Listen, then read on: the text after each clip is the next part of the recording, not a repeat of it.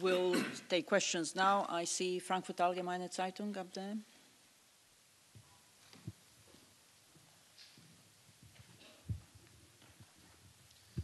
Thanks a lot. Thomas Kutschka, Frankfurter Allgemeine Zeitung. A question to you, Secretary Blinken. We've seen this astonishing move of Ukrainian forces in the northeast of their country, pushing possibly 50 kilometers into Russian-occupied territory. How do you explain that? It appears the Russian army is hardly even fighting. Is it on the brink of collapse in that area? Do you have an explanation for that? And do you see this potentially as a turning point in this war? And a question to the Secretary General, if I may.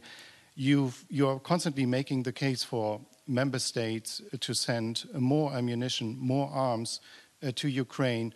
One of the replies we are constantly hearing from our defense ministers is that it would compromise capacities that they have pledged to NATO. So when push comes to shove and member states do have to make a decision on either supporting Ukraine or holding up their commitments to NATO, what is your suggestion? What's the right decision to take?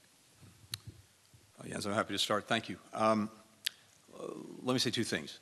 First, what we're seeing is that the counteroffensive that Ukraine has put in place with strong assistance and backing from many other countries is now underway. It's early days, but it is demonstrably making real progress. It's focused in the south, around Kherson, in that area, but we're also seeing Ukraine not only hold the line in the Donbass and in the northeast, but, as you noted, make a significant advance, moving some 45 to 50 kilometers in one area past what had been the existing Russian line. I think it's too early to say exactly where this will go, when it will get there, and exactly where it will end up. But I think we can say that Ukraine is proceeding in a very deliberate way, with a strong plan, and critically enabled by resources that many of us are providing. But fundamentally, and I think this may explain more directly the answer to your question, why am I absolutely confident in the success of the Ukrainians in pushing back the Russian aggression, whether it's in the northeast, the Donbass, or in the south? For one simple, basic reason. This is Ukraine's homeland, not Russia. People are fighting for their homeland. They're fighting for their future. And while we can calculate the benefits of weapon systems and financial resources, it's hard to put a value on that determination to fight for one's own country, except to say that it's invaluable and the single biggest difference maker that I think we'll see play out over the weeks and months ahead. NATO allies have provided unprecedented support to Ukraine with the weapons, with ammunition and other capabilities. And of course they have done that mostly by reducing existing stocks. And you are right that of course some allies are now raising the issue of whether these stocks are depleted too much. My answer to that is actually twofold. One is to realize that the weapons, the ammunitions that we are providing to Ukraine are used to stop the aggressive actions of Russia against an independent sovereign nation in Europe, which is a close partner of NATO. And if President Putin wins in Ukraine, it's not only bad for Ukrainians, but it is also dangerous for all of us. So actually, by ensuring that President Putin does not win in Ukraine, we are also increasing our own security and strengthening the alliance by proving that we don't allow that kind of behavior close to our own borders. So the use of these stocks actually helps to increase our own security and reduce the risk of any aggressive actions by Russia against NATO allied countries. Let me also add that more than 80% of Russia's land forces are now dedicated to the war in Ukraine. So of course what happens there matters for the total capacity of Russia to pose any threat to any NATO allied countries.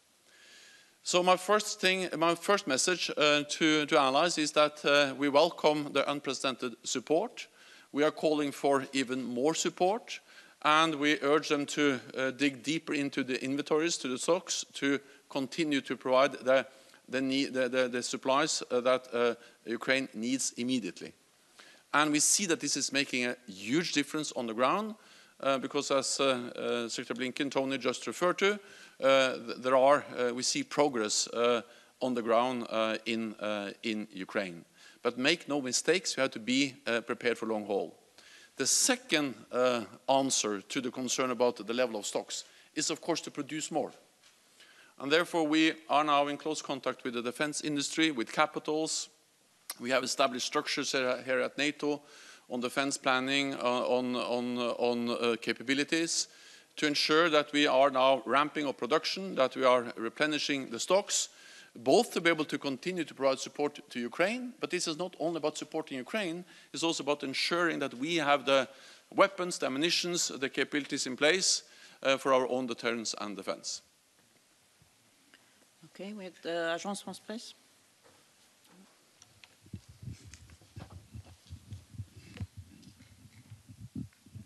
Thank you, Mr. Secretary. Thank you, Mr. Secretary General. Can I follow up my colleague's question a bit on the state of where it is? Russia has just announced that they're sending reinforcements into the Kharkiv area. How do you see this going? Do you think this is a sign of? How do you see this as a sign in terms of the direction that Russia is going in, and how do you see this as in terms of where we could be seen in Kharkiv? Could I ask you also, since we're talking about the alliance and unity within the alliance, the question of Turkey. Turkey, there was some concerns raised previously on Sweden and Finland. This past weekend, there were comments from President Erdogan regarding Greece and comments perceived as threatening. How do you see the role of Turkey in this? Do you have any specific reaction to President Erdogan's remarks this weekend? Thank you. Sean, thank you. On the first question, following up on our German colleague, look, the counteroffensive, again, is in its early days, so I don't want to prejudge, as I said, where it will go and how far it will get, but the initial signs are positive, and we see Ukraine making real demonstrable progress in a deliberate way. But fundamentally, what we're also seeing, and we've seen this throughout, even as President Putin threw as much as he could against Ukraine earlier this summer, Ukraine absorbed the blow and now is pushing back, enabled by our partners and allies, the United States. But the single most important factor, I believe, is this. Ukrainians are fighting for their own country. The Russian forces in Ukraine, many of them have no idea why they're there. Some didn't even know where they were being sent. We see reports that their morale is low. And when you don't know what you're fighting for, that is something that's not sustainable. Now, Russia has significant resources, military resources. It is acting in horrific, indiscriminate ways. Ukrainians are bearing an incredibly heavy cost, as Jens alluded to. Their lives are on the line, and even on the front lines now, in and around the Kherson area, even as they're making progress, they're bearing real costs. But fundamentally, they're fighting for their own homeland. They're fighting for their future. The Russian forces in Ukraine are not. And I'm convinced that that is the most decisive factor, and we're seeing some manifestations of that. But this is likely to go on for some significant period of time. There are a huge number of Russian forces that are in Ukraine, and unfortunately, tragically, horrifically, President Putin has demonstrated that he will throw a lot of people into this at huge cost to Russia, at huge cost to its future. And let me just add something I've said from the beginning. How is what Putin is doing anything to improve the lives of the Russian people? How is this helping them? How is this assuring their own future? How is this creating opportunity for them? Not only is it not, it's doing just the opposite. It's cutting Russia off from the world. It's denying opportunity. It's depleting its resources, resources that could go to help the Russian people. In a closed information society that Putin has created in Russia, that information doesn't get there as quickly as it otherwise might, but I believe it will. And Russians have to ask themselves why in the world they are losing so many lives trying to take another country that is not theirs. Let me just briefly add that, yes, we see some encouraging signs. The Russian offensive in Donbass has been stalled by the Ukrainian forces, and they have retaken some territory both in the east and in the south. But make no mistake, this can last for a long time, and at least we have to be prepared for long haul and be ready to provide support to Ukraine for as long as it takes. Wars are by nature unpredictable, and we know that Russia has a lot of military capabilities, and they are willing to use them to attack a sovereign, independent, democratic nation, as we have seen over the last months in Ukraine. The first task is actually to be prepared for the winter. The winter is coming, it's going to be hard, and therefore we need both to continue to supply weapons and ammunition, but also winter clothing, tents, generators, and all the specific equipment which is needed for the winter. Partly because the size of the Ukrainian army has just increased so much, they need more of this kind of winter equipment, and NATO is particularly focused on how can we provide tens of thousands of, for instance, winter uniforms to the Ukrainian army. On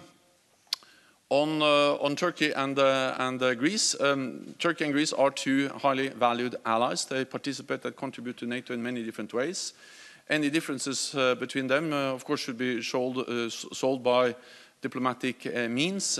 We have also, at NATO, established what we call a deconfliction mechanism, where Turkey and Greece can engage, and have used this previously to provide information, to provide also ways to deconflict any dangerous situation or behavior in, for instance, the Aegean Sea.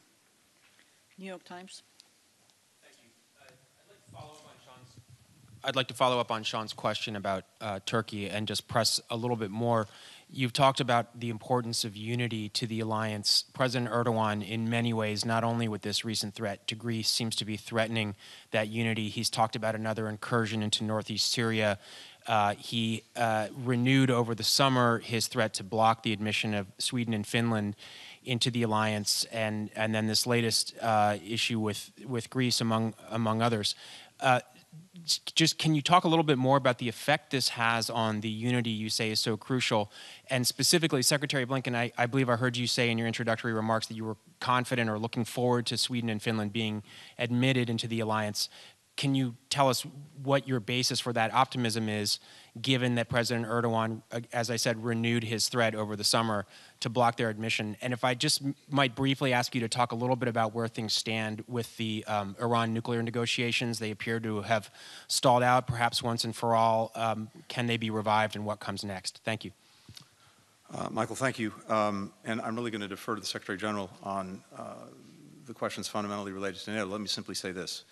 First, with regard to Finland and Sweden, I think it's very clear that there is a strong alliance consensus, strong support for their admission. We've seen the ratification of the protocols process move forward with land record speed, and there's strong support in the United States, of course, from both political parties. I had the honor of depositing the instruments of ratification last month.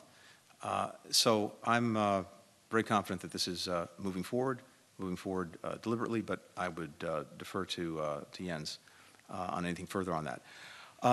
More broadly, I can only repeat what Jens said, for example, about Greece and Turkey, both vital, important allies, friends of the United States.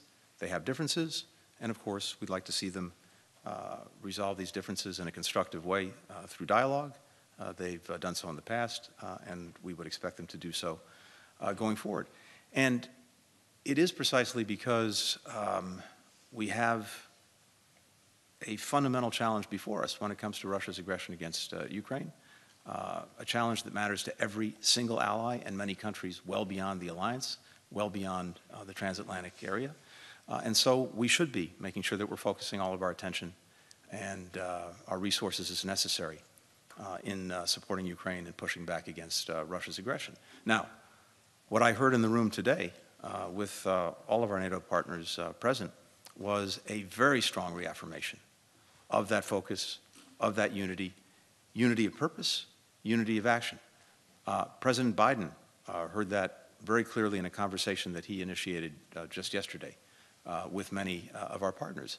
Secretary Austin heard that and saw that at Ramstein, where for the 5th time this coalition of countries has come together to further support Ukraine. So what I'm seeing as a practical matter is an alliance that is united and is focused on the biggest challenge that, that many of our countries face right now. With regard to Iran and the JCPOA, a few things. First, it's a negotiation. There's back and forth. We have a response from Iran to what was put forward most recently by the European Union. We've been looking at that along with the European partners. And needless to say, I'm not about to negotiate anything in public. In past weeks, we had closed some gaps. Iran had moved away from some extraneous demands, demands unrelated to the JCPOA itself. However, the latest response takes us backwards. And we are not about to agree to a deal that doesn't meet our bottom line requirements and or that tries to continuously introduce extraneous demands that are not relevant to the JCPOA itself. If we conclude a deal, it's only because it will advance our national security. The President is focused on that, and what we've just seen, again, would appear to move us backward, not forward. On differences in NATO, yes, of course there are differences in NATO. We are 30 different allies, 30 different democracies, and of course we don't always agree on all issues. And that has been the case since this alliance was founded more than 70 years ago, dating back to the Suez Crisis in '56 or the differences on the Iraq War 20 years ago. And of course we also see differences today. What makes NATO the most successful alliance in history is that we are able to overcome those differences and then make decisions together and implement them together. And we saw that demonstrated at the NATO summit in Madrid just a few months ago. We made big decisions on further increasing our presence in the eastern part of the alliance. We already have 40,000 troops under NATO command as a direct response to the Russian attack on Ukraine. And we have also agreed to strengthen deterrence and defense across the whole alliance. We made also the decision to invite Finland and Sweden. That's an historic decision. And all allies agreed to invite them. And I also welcome that so far this has been the fastest accession process in NATO's modern history. Up to now, 24 allies have already ratified in the national parliaments the accession protocols, and including the US and United States Senate. And I also think it's important to recognize that we have to take the security concerns of all allies seriously, meaning that we need to address the fact that no other ally has suffered more terrorist attacks than Turkey. And therefore I welcome that as part of the agreement in Madrid, there was a trilateral agreement between Finland, Sweden and Turkey to strengthen cooperation when it comes to fighting terrorism. They have established a permanent mechanism to exchange more information, to exchange intelligence and to work more closely together. So I'm confident that we will move forward and that Finland and Sweden will become members. And so far this has been the fastest accession protocol process ever in NATO's history. I know there are more questions. Unfortunately, we have run out of time, so this concludes this press conference. Thank you. Thank you.